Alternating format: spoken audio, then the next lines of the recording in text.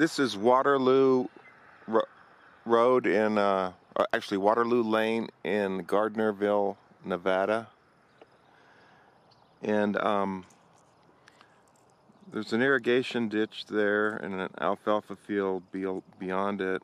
And along the irrigation ditch and the roadside here, there's a lot of speciosa milkweed in bloom. See those blooms?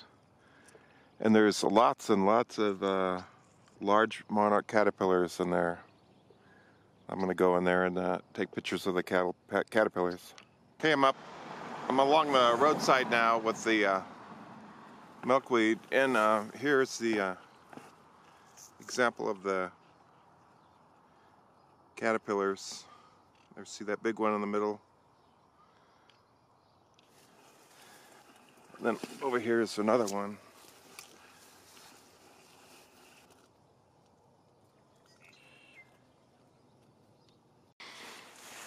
And down in here there's one.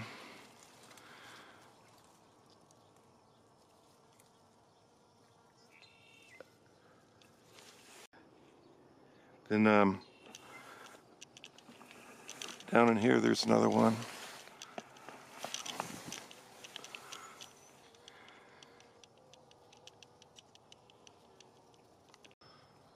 Then next to that one, there's one here.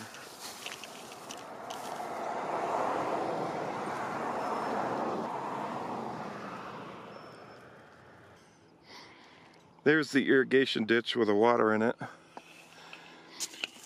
And that's the, it's actually a red clover field right now. There's red clover in there. So as I walk along here, I see more caterpillars.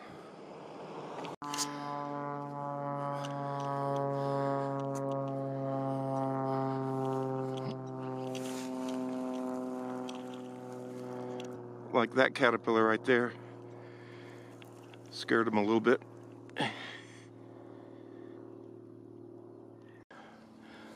Then right next to him was this other caterpillar.